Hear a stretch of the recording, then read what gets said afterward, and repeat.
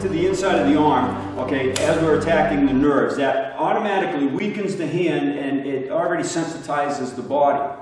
Okay, now as I'm coming in to grab the arm right in through here, I'm going to come across. Now, it was explained by Mr. Durdarian that you could come across with the palm of the elbow, right in the back of the jaw, you could rake back, and then go for the eye attack as well.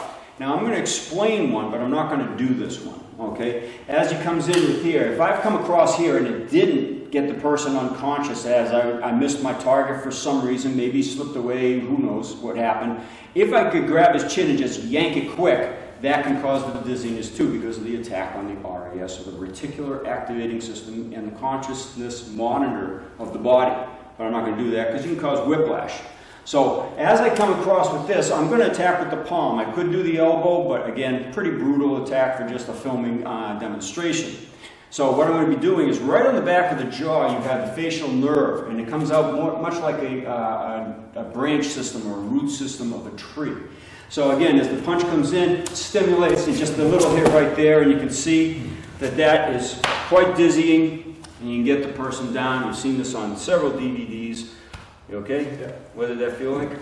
I took the legs right out. I felt them shoot it right out my ass. Did you get a white flash or a dark flash? White. White.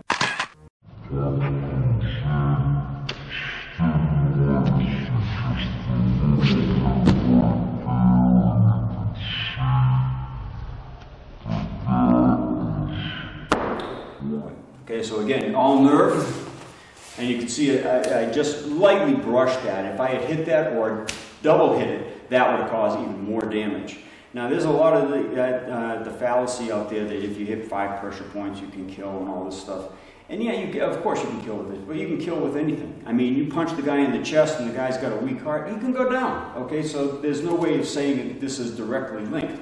But this here, setting up the neck for a follow-up shot to dislocate the neck, could cause sort of major damage. So we stayed away from the elbow. Okay, just a palm shot right on the back of the jaw is enough to incapacitate.